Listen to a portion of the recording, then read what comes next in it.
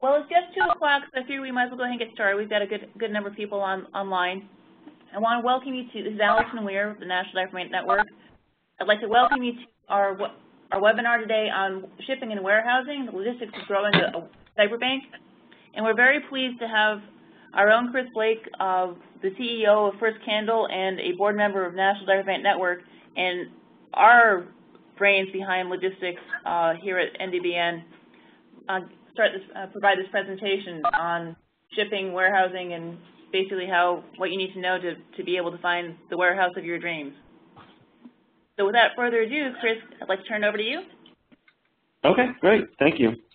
I think that having a warehouse, I know when I first got started getting product donations and moving lots of product from corporate donors to local charities, I felt like I was a bit over my head, and I didn't really have anybody to talk to me or to guide me through some of these things that we're going to talk about today.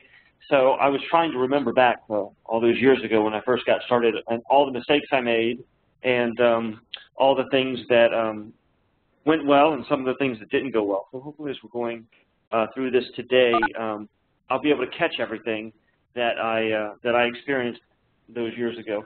But I did want to also mention, Allison, I think that you're going to be moderating this as well, but if you have questions, please feel free to talk to me while I'm speaking. Don't wait until the end.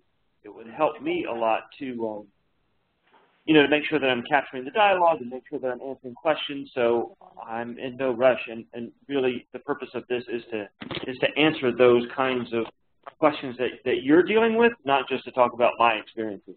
So if you have a question, don't hesitate to jump in and ask. And like I said, I believe Allison's going to be moderating that.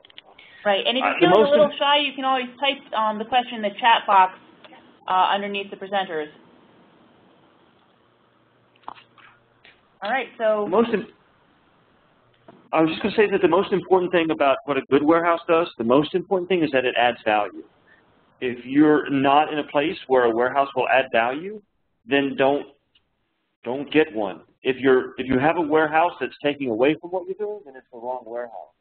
A good warehouse always adds value, not just to the amount of product, which seems obvious because you're able to store more product, but also in accessibility, the ability for people to get merchandise, diapers, and other items that are needed, the variety of product that you can offer.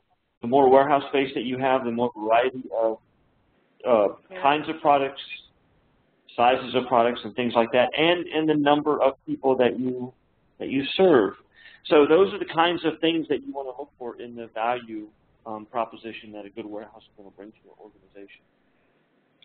And the function of a warehouse is, basically, again, this is total warehousing 101. Probably everybody knows this, but just to say that the function of a warehouse is you want a place to consolidate all the transportation, all the product coming in and product going out. You want to be able to mix the product, the service that you can provide, and also that it protects the merchandise that you've got. Both we'll talk about from the weather standpoint, but also from a security standpoint. The fact that if you're able to provide customer service through your warehouse, and the other function of the warehouse is that it's going to minimize your effort, minimize the amount of work that you do, and thereby minimize your costs. So the slide that's up now is what to look for in a warehouse, and that's where we're going to get started. When I first got started looking at warehouses, the only thing that I was considering initially was how much it cost. I just wanted to get something for free. And then the first warehouse I got was for free, and it was such a mess, it ended up costing me more than had I paid for a warehouse. So I wanted to make sure that we talked about that first, and that a lot of times price is a constraining factor, especially for charities, and it's easily the first thing that we look at, but it definitely shouldn't be the only thing. Price can be a driving factor in the kind of warehouse you're looking for and where you're looking for a warehouse, but there's other things to consider too. So I want to take a couple minutes and go through, I think I pulled 10 of these, but maybe there's more we should add at the end. So we'll pause partway through and see if we need to add anything. But size is clearly important, not just for the amount of product that you're moving now, but if you're going to normally get into a warehouse, you have to get into some sort of a leasing arrangement.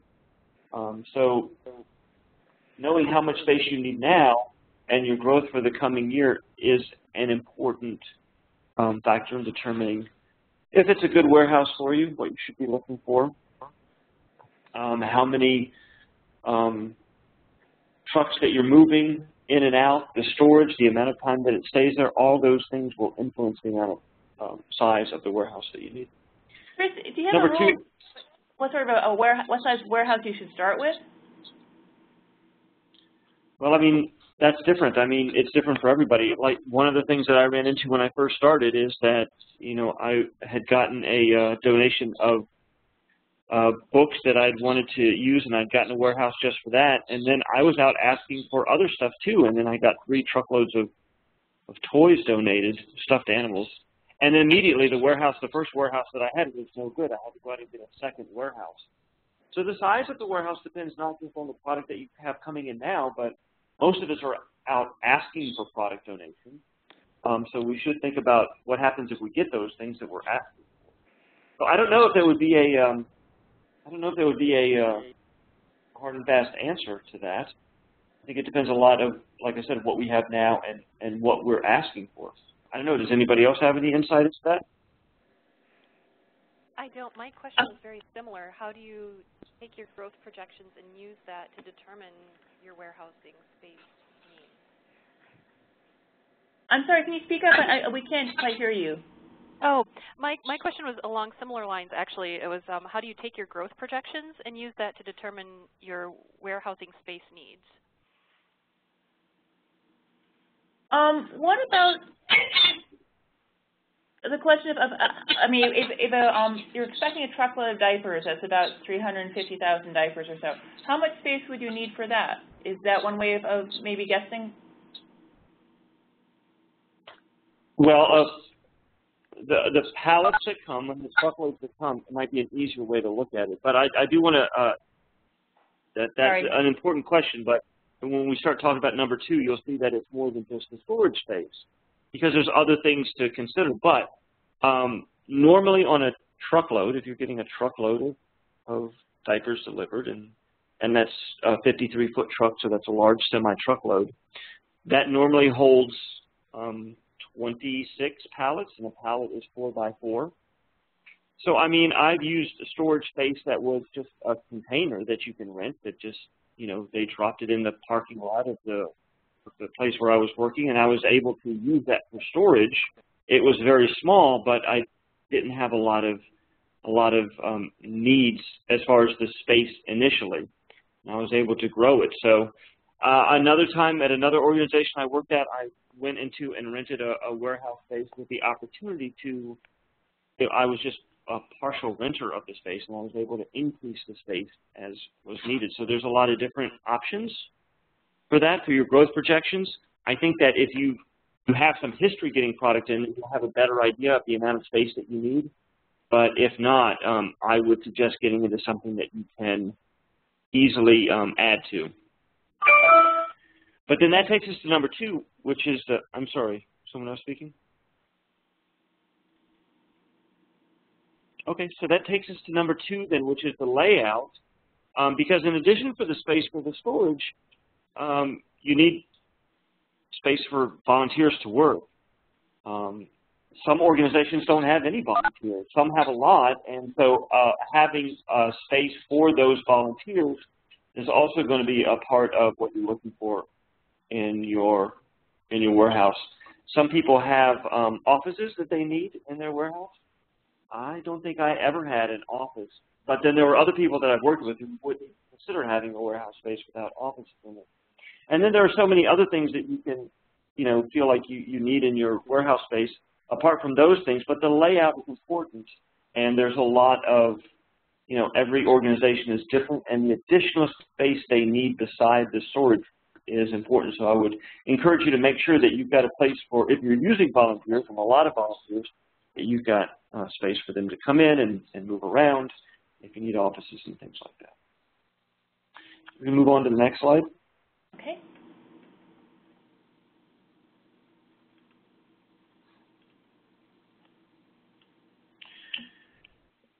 So the other thing that you want to look for, and we'll talk about more about this in a minute, is the flow. There are lots of movement that happens in the warehouse. And are the aisles wide? Is the aisles wide, and is there space for maneuvering? If you're using forklifts and pallet jacks and things like that, again, in addition to the straight storage space you need, you know how big a semi-truck is. It's 53 feet long. But then in addition to that, you have to have aisles. You have to be able to move stuff around.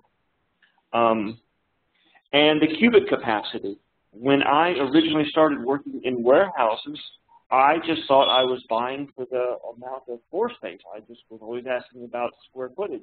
But what I came to learn is that in warehouse space, it's more about cubic capacity than it is the square footage of the floor space.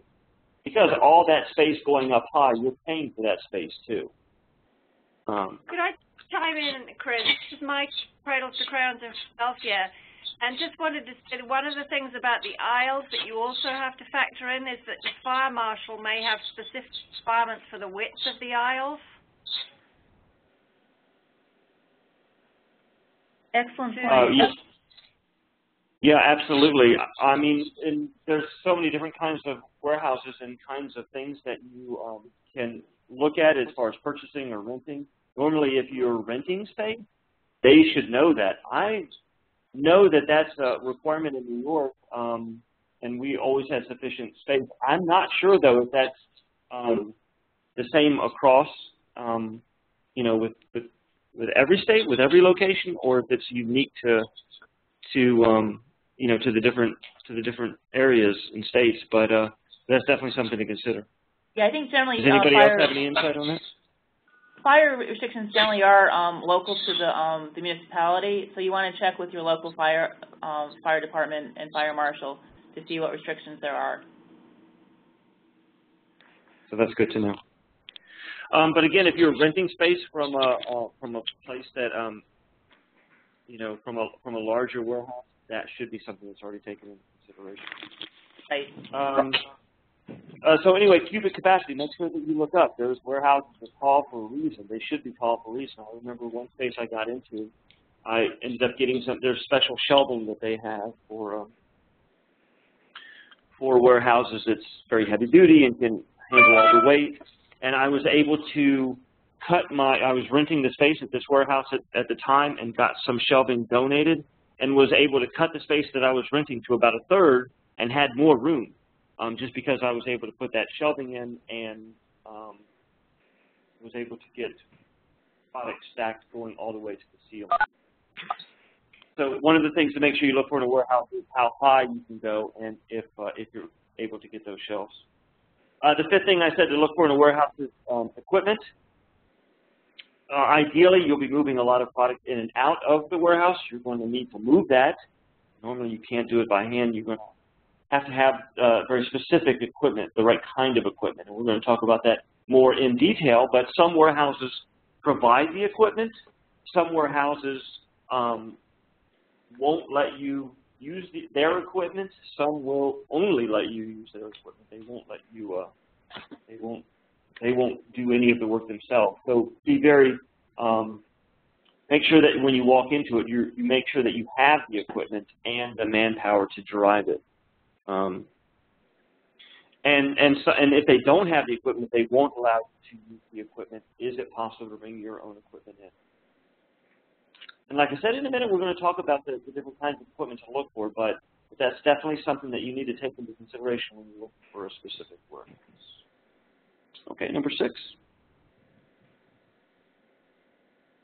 The staging area is the area where product comes off of the truck initially. When a truck pulls up and the product is getting unloaded with the forklift or with the pallet jack, it has to be put somewhere. And normally it doesn't go immediately up on the shelf. It goes into this wide open area near the docks that it can be staged. And when it's staged there, it's set aside for all the product coming off the truck because you normally want to put it up in a specific order and checking it for damage and things like that. So you want to make sure that there is a staging area in the warehouse so that when the merchandise comes off the trucks, it's able to be dropped off somewhere where it can be gone through carefully.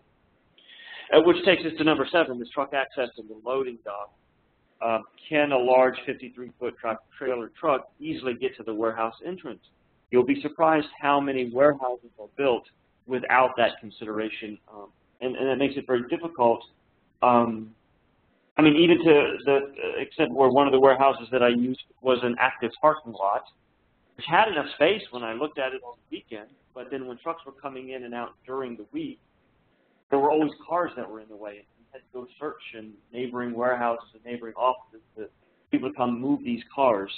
So the idea that there's a truck access and trucks can get in and out again might seem like something that should be taken for granted, but don't ever take that for granted because it's important to, I mean, really the key of it is getting that product on and off the truck.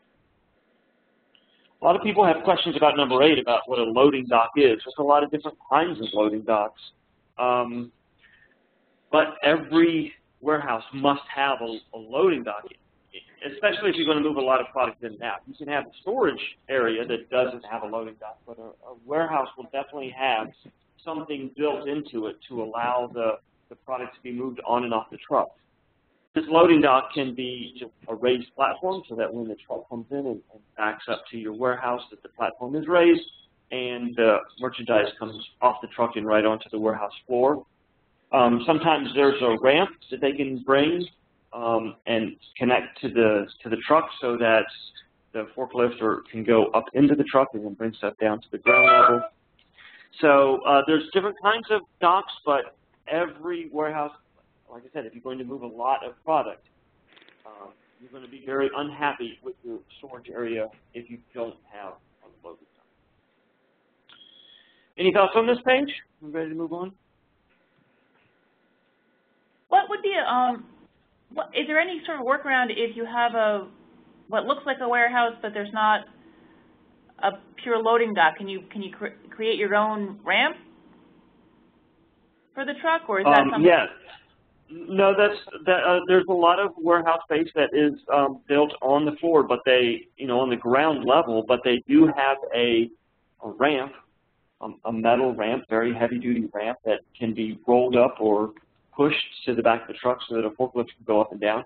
So yeah, absolutely, they can do that, and that's the same as a loading dock. I mean, it's a ramp, but it's counted as a dock. It just makes everything easier to have something that connects the floor of the warehouse to the floor of the truck. And if you don't have that, then it just increases your work. And again, like I said, one of the purposes of having a warehouse is to minimize the effort. So yeah, that's very, very important. There are workarounds to it, but the idea of the dock, whether it's a ramp or a raised dock, is critical. Thanks. And in a few minutes, we'll talk about lift gates and trucks like that, but I just want to focus on what we should be looking for in a warehouse. Anybody else? Okay, so then the last two things. Number 9 is location. Is it close to a freeway? Sometimes people will try to give you really great prices for warehouses in residential neighborhoods, but then once you get into that warehouse, you find out that our trucks are not allowed in those residential neighborhoods, or it's too far away from the freeway, it's difficult for the trucks to get in. So road restrictions and freeways are very important. That location is critical. Is it in a safe neighborhood? Especially if you have volunteers, are they going to feel safe? Is it going to be a part of town that they're going to want to be in? A lot of times, warehouses are in less than ideal situations. And so you want to make sure that it's safe and convenient. So location is important. And also, number 10, the general condition of it. Is it dry? And is it secure? One time I got free warehouse space at Kennedy Airport. I was very excited about that and very happy. And we got a large donation of toys around the NBC toy drive. We were able to deliver toys all throughout New York City, but we had so many toys coming in at one time, we didn't have the money. We got this donated space at Kennedy Airport, and when we got there and unloaded the truck, it was nothing but a roof. There were no walls, and it was in the middle of the biggest snowstorm that late part of the year. It was a huge snowstorm, and it was just a disaster because even though it was free and it was toys and it was all for a good cause, it certainly was not dry and secure. The only heat I had was was my coffee. So good. Anything else to look at for a warehouse? Anything we might have missed? Okay. What about, so those are the 10 things to, yes. Any thoughts on how to find warehouse space?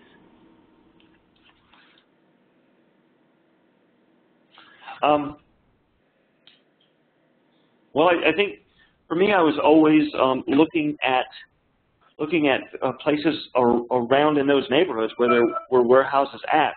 I know that we would look in, we would Google it sometimes. I mean, I've used so many different kinds of warehouses, and there's lots of stuff. We've used real estate agents to help us find commercial warehouse space.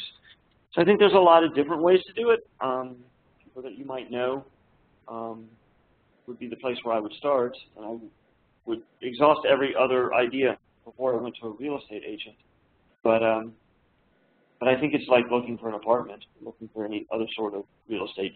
The usual suspects normally apply. Okay, great, thanks. Good. Next slide. Oh, so we were talking about equipment a minute ago, and there's the pictures of the main kinds of equipment that you need. The forklift is mainly used to get product off the truck. It's machinery, it's motorized. You have to have a license to drive one, although for those I've driven them enough without a license. So you should always have a license, or at least someone that's been trained to drive them and to operate them. They can be very dangerous, and so you definitely want someone that you trust to drive them. But a forklift is very important if you're unloading large amounts of product off of a truck. Even if you have a loading dock situation, a forklift will make your job so much easier, and that's what a forklift is. As opposed to a pallet jack, which does somewhat of the same job as a forklift. A pallet jack picks up those pallets, and then you move them manually. Obviously, a pallet jack can't put pallets up on a high shelf or get stuff off the truck, but it can be used to move items around the warehouse that are still in pallet form. The warehouse cart is if you're going around picking items and have someone coming in just picking stuff up and just picking items, and then you use the warehouse cart to get those small amount of items to them. And of course, I put down at the bottom the workbenches, tables, and chairs that are needed for the volunteers. But those are pictures. A lot of people ask for a detailed explanation of what those items are, but that's basically that. Okay. What would you say is the most useful equipment that if you're trying to focus all your efforts on what one just would mostly focus on getting the forklift, or the pallet jack?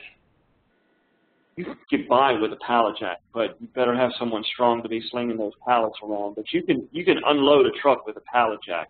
A forklift can be harder to get sometimes because it's more expensive, and because it's it requires someone trained to drive it. It can be more difficult to obtain, but there's nothing that will make your life easier in a warehouse than a forklift.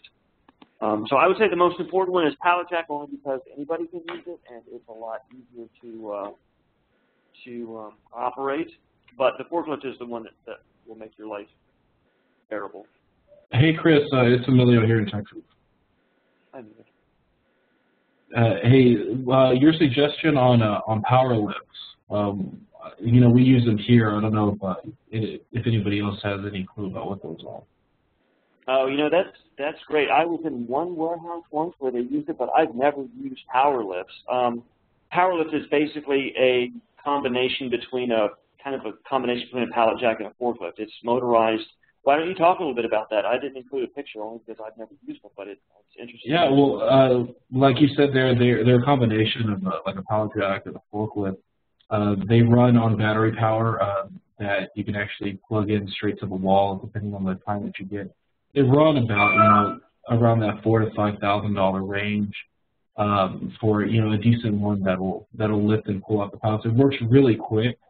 Anybody can use it. You don't have to be you don't have to be licensed to use it. You can just easily, somebody just really can show you how to use it. It's the same way as if you're using a pallet jack. It's just really, it's motorized. So it'll lift it up, it'll move quicker.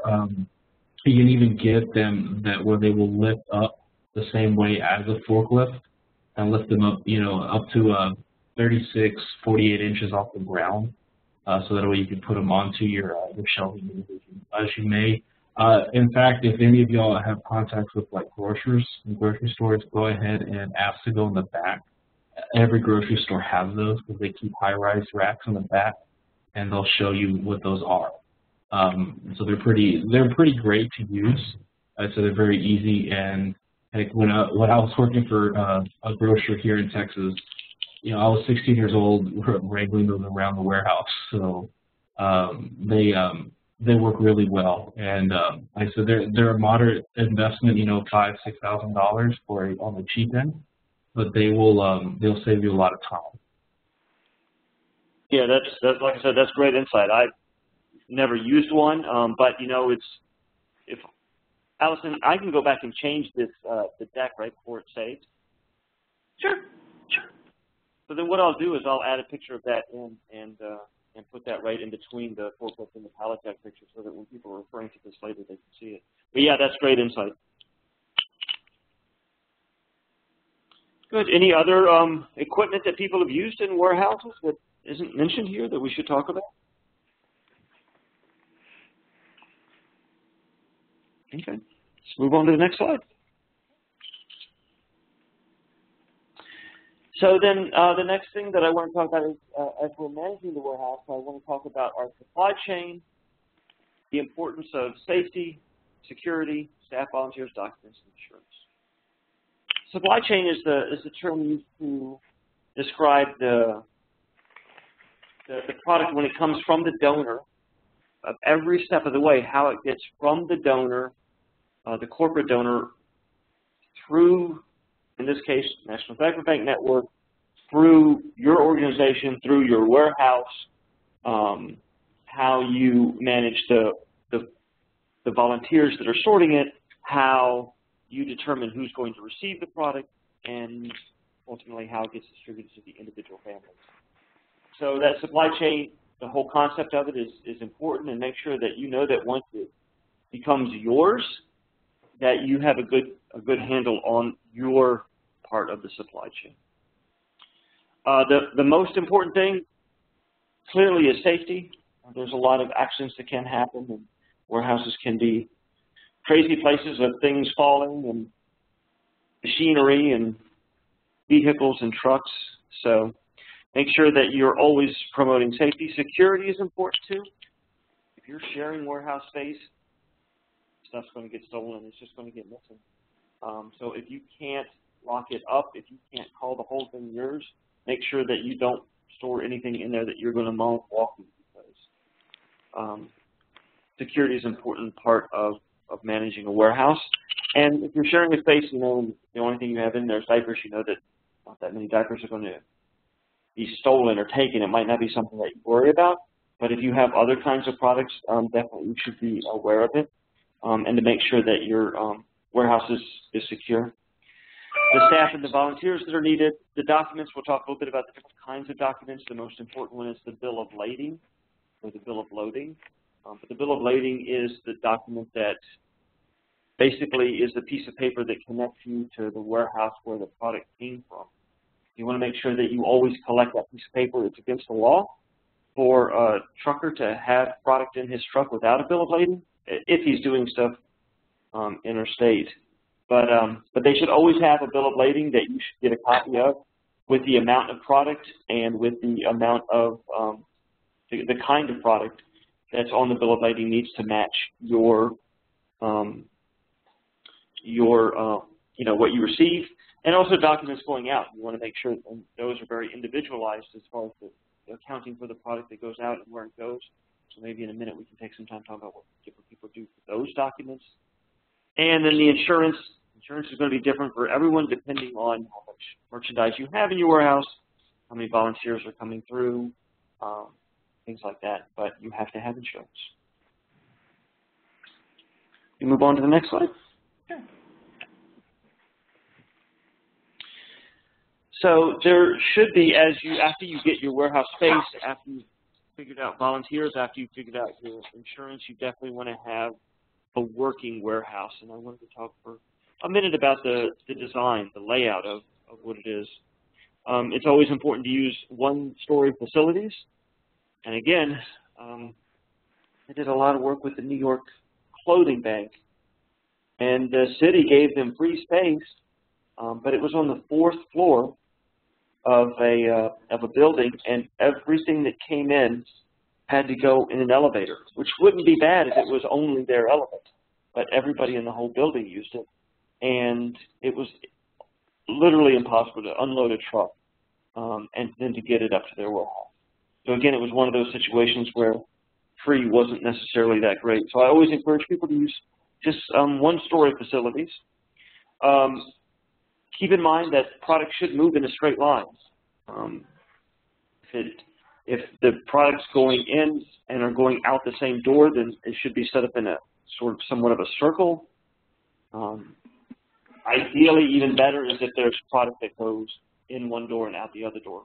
However it is, it doesn't matter as long as it moves in a straight line. Use efficient handle equipment, which we've already talked about. Having a storage plan. How do you determine when you unload a truck what goes where? That should be based on how it's going out. Minimize your aisle space, and by that I mean the size of the aisles that you need. You want to make sure that, of course, they meet the legal requirements, but you don't need oversized aisles. And again, I've already mentioned using the maximum height of the building. Any other thoughts on layout and design? What a warehouse looks like, how it operates? If I can chime in, this is Rick from Baby Buggy. We're up on the 8th floor in an office building, and I have to tell you it is difficult at times. We have to use a freight elevator to get our stuff up and out, so it is difficult. So a one-story facility would be great.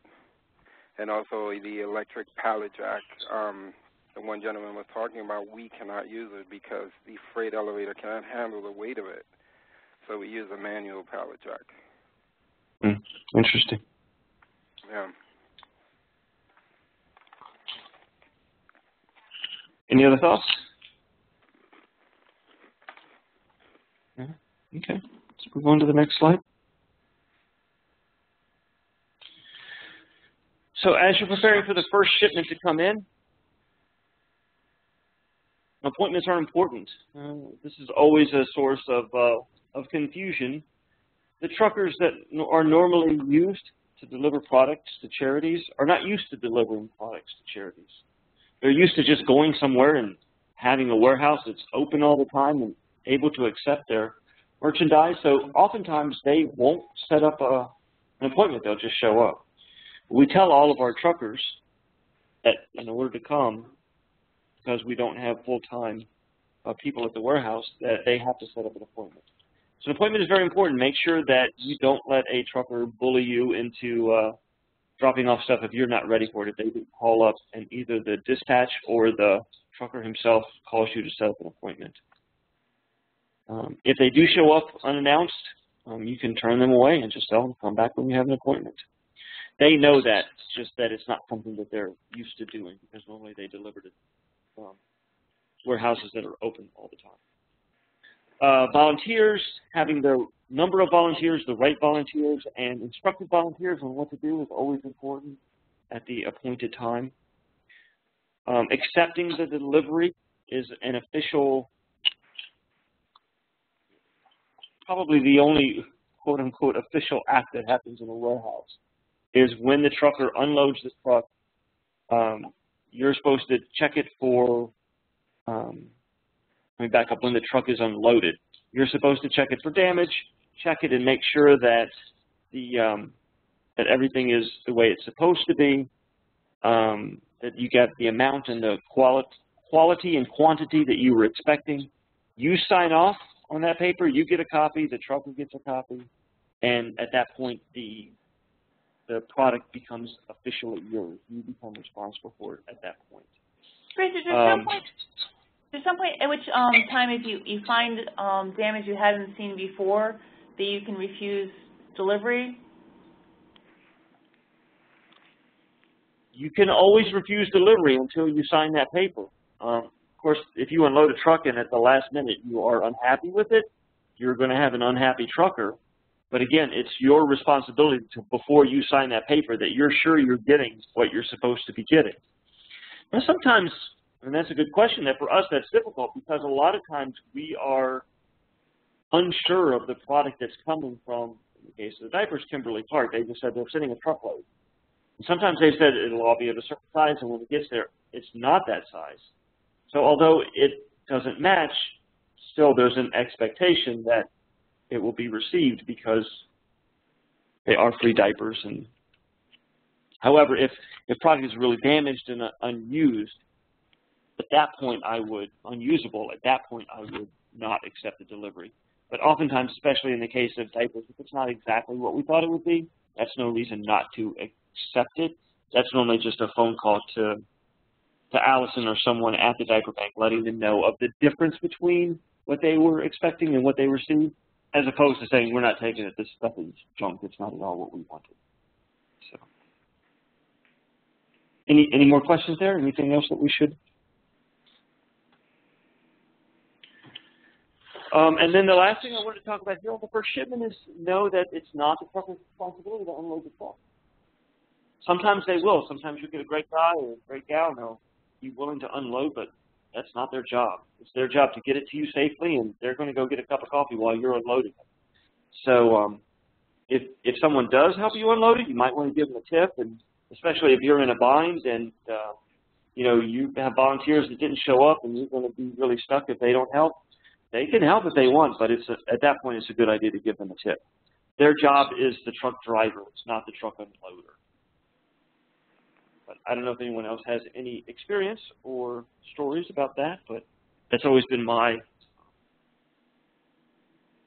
way to say it.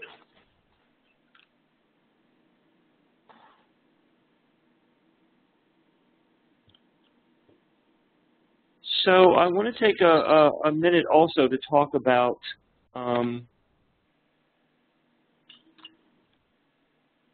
accepting the goods and some of the things that we need to look at. You can go ahead and go to the next slide. But when that outside transportation, just make sure that you know that when you sign that piece of paper, and you should sign that piece of paper, you should check the goods against the order that you originally received through email and the bill of lading. Make sure you check the quantities. And if there's something wrong, make sure you write it out at that point.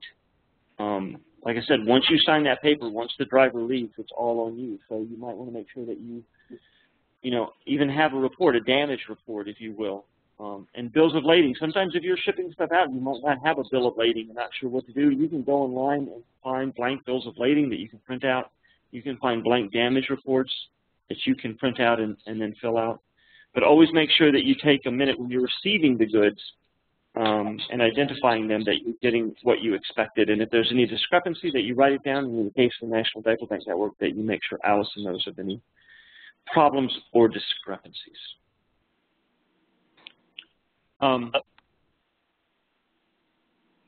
Yes? Okay.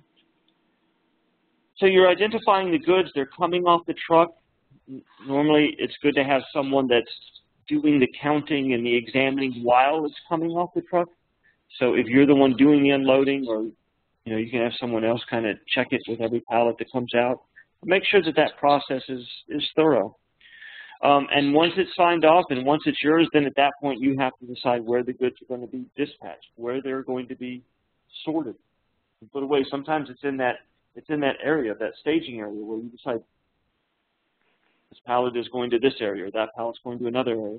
You want to make sure that you take time to make sure that everything goes in the right place. And then from there, the goods are going to be held and kept in storage under proper protection until you're ready to distribute them. Sometimes the distribution might happen that same day. Sometimes that distribution might be weeks or months in the future. But again, talking about that flow that goes through, is that after you've counted everything and checked everything and sent the driver on his way, that you are now putting them where they're going to be in the best place for the flow for how they're going out. Again, the storage time is different for everybody for every different kind of product, but at some point you've got to pick the goods, and that requires knowing what's going out.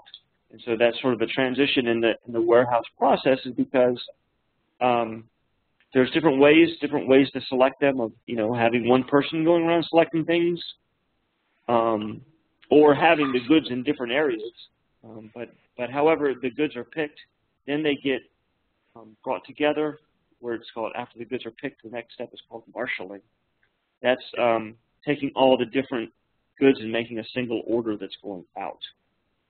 Again, the process of checking it at the marshaling point, of checking it to make sure that it's right, that there's no errors or omissions, and that the order records are updated. Maybe you might not have a certain item and you had to replace it with something else. So make sure you take that time. Again, the paperwork is important all the way through, but make sure that marshaling stage, that after the goods are stored, after they're picked, and when they're marshaled, that you've got good paperwork to determine what's going out. And then the next step is when it goes out. I mean, that's called the dispatch. And they're packaged, and they're shipped, and they're prepared. They're ready to go, and then they get loaded in a car, a van, a truck to go out. And then it's important, like I keep mentioning, to go back to those records. So it's sort of a four-step process between the receiving, the storage, the shipping prep, and then the actual shipping going out.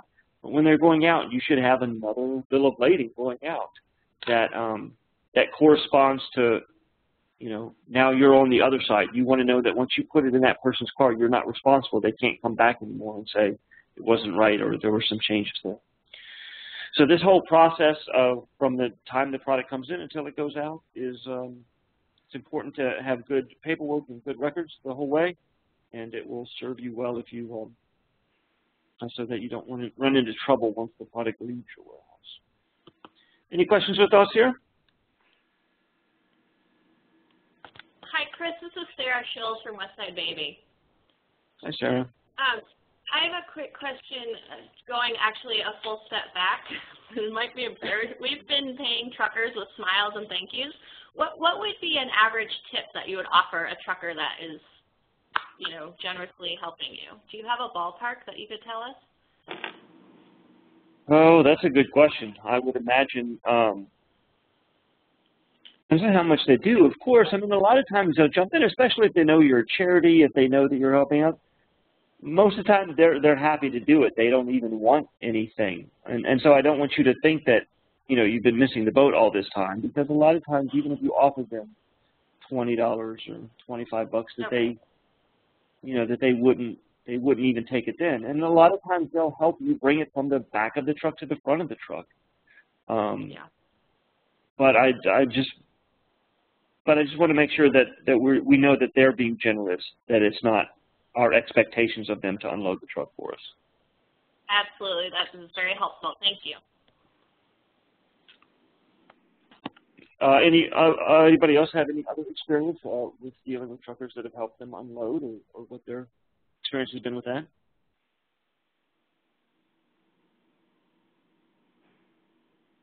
Yeah, so I think that's pretty much the same way it is for everybody then. Okay, good. Let's move on. A couple of things that to talk about, just terms to know that are kind of weird terms that aren't normally used, but are in warehouse space. So if you're talking to people about warehouse space, they might use these terms, and you'll want to know what they are.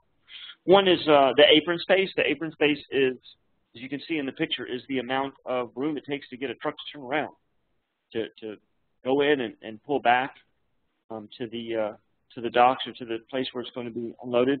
And like I mentioned earlier, in that one example of the warehouse that I had, the apron space was filled with parked cars, made it impossible to really work that warehouse. So the apron space is very important. And a good warehouse will have sufficient apron space. The second thing that we talk about a lot, which causes a lot of consternation on the NDBN side of the world, maybe not so much on your side, is that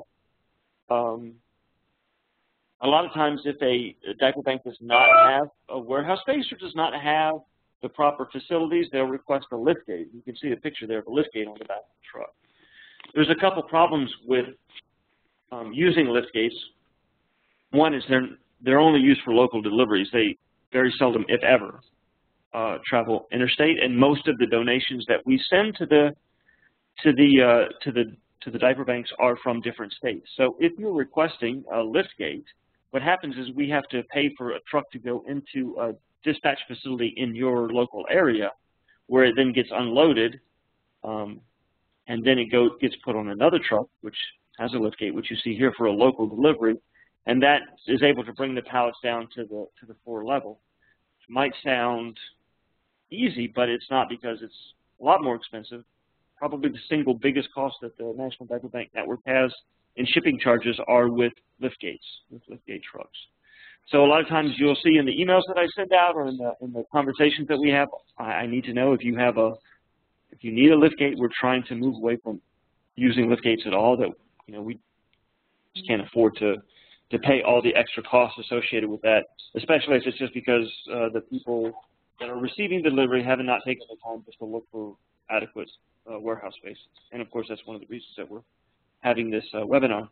But it's difficult because you can't put as much product in these trucks. They're much smaller, and like I said, because it's handled so many more times, it becomes more expensive, and the extra costs associated, even with breaking down the pallets, because sometimes we can't fit full pallets onto these smaller trucks, so they have to be broken down. So there's a lot of extra effort and costs that go into using trucks and warehouses that require liftgates. So in the past, we've talked about it a lot, but in the future, you'll see us talking about it less and less, just because we can't effectively distribute the product, the diapers that we need to facilities that require liftgates. Any thoughts on either of these items? Yeah. All right, so then we'll move on to the next one. I think we're winding down.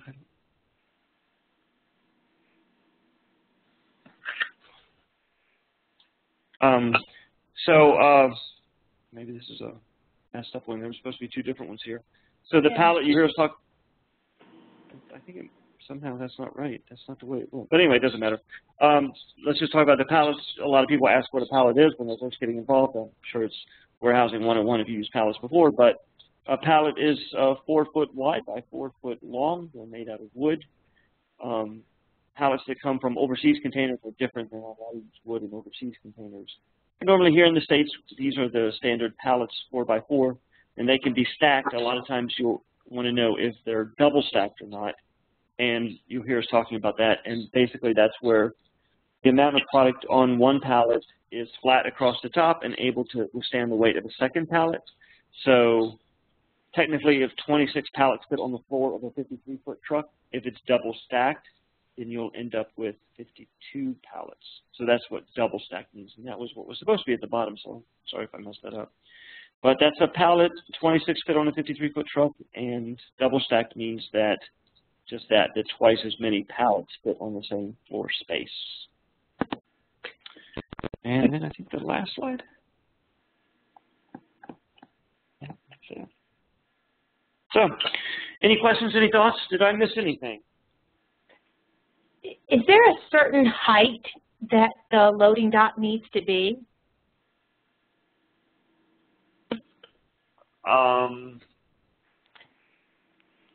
Well, again, it's all about ease of use, right? So if it's at least as high as any truck coming in, then you're not going to have any trouble.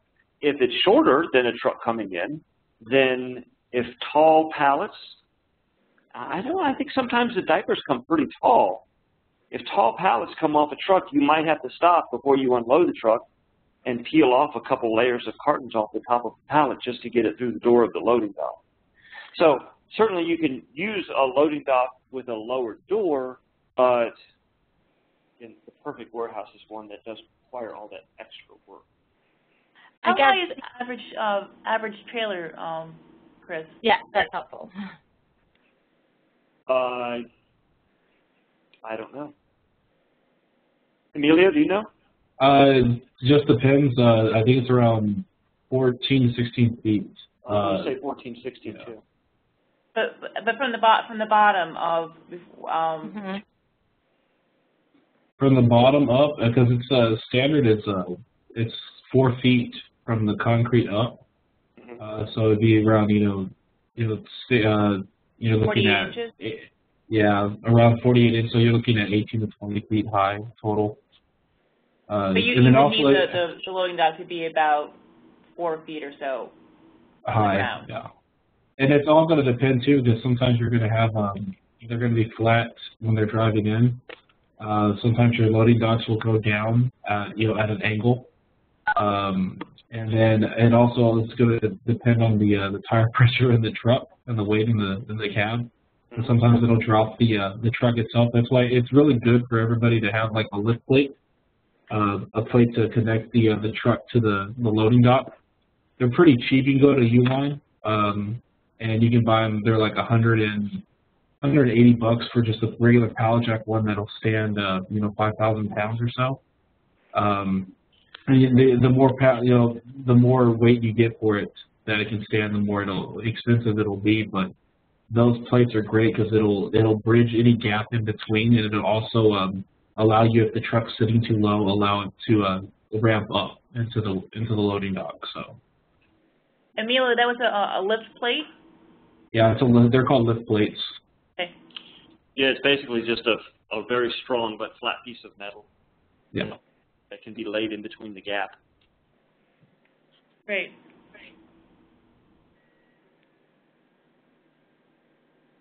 Good stuff. Good questions. Good input.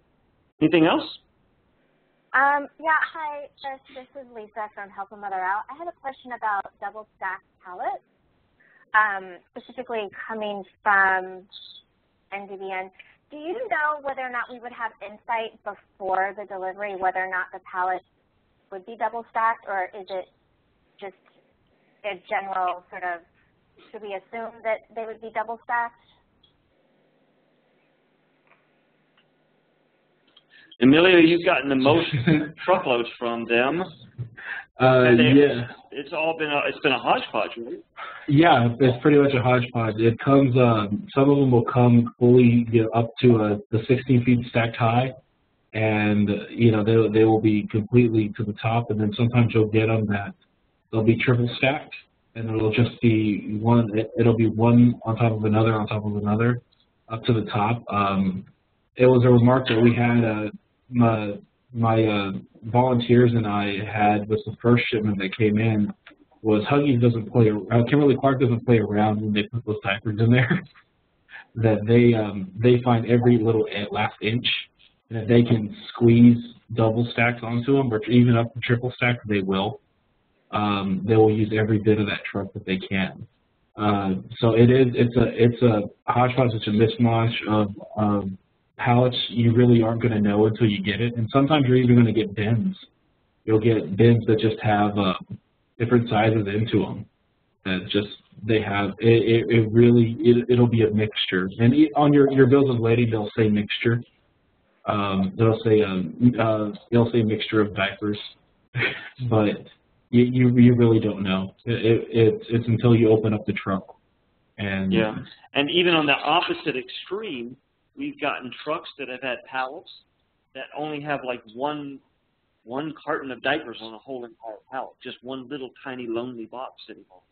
So I think as they're cleaning out their warehouses, if they've got a lot of stuff, they're going to stack it tight and deep like Amelia was talking about. But if it's just whatever, if they're just cleaning out a warehouse of diapers that didn't sell and there's just one box sitting on the pallet, they'll throw that pallet on there and get a truck that looks like that.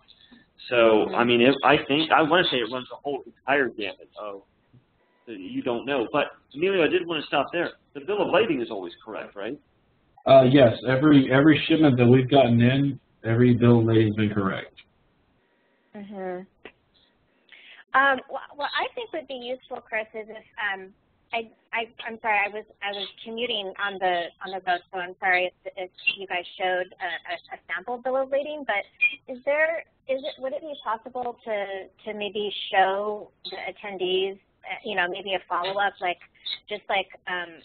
have sort of a guide to what, because I mean, I'm familiar with the bill of lading, but it's always very confusing to me of like what I should be looking for. Sort of maybe a key, mm-hmm. I don't know. Well, we could put together an annotated bill of lading, I think. Emilio, Chris, I'm sorry. Are they the same, Amelia, or are they the same? I've never seen two bills of lading that was the same. They're not. All of them come different. Oh. Yeah. Okay.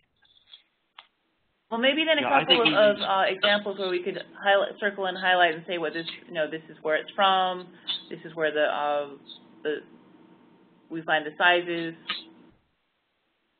Yeah, I think that'd be really helpful because what we've had in the past is when we have the bill of lading, we've sort of looked at it and, maybe it, as, was mentioned that there's, it's always a hodgepodge and sometimes pallets, they're not, there may be a mixture of inventory on one pallet and there's different pallets that have different inventory. So it would be helpful to know, I don't know, even if they don't all look alike, but maybe just if there was sort of a boilerplate one. With what you said, Allison, is highlight the. We'll see what we can do for you, Lisa, and we'll send it out to everybody. Thank you. Yeah, that's a good idea. Yeah, we'll make sure that happens.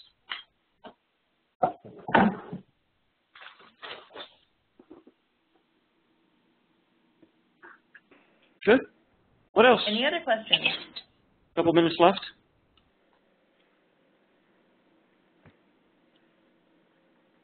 Well, this has been fun. Well, thank you very much, Chris, for this. This has been super informative, and I know that a lot of people who couldn't make it today wanted to see the posted recording, so we'll put that up as soon as we can. And thank you all for joining us. Have a great day, and I hope that the snow has ended for you. Thank you. Thanks very much. Thank you. Thank you. Bye-bye. Thanks. Bye.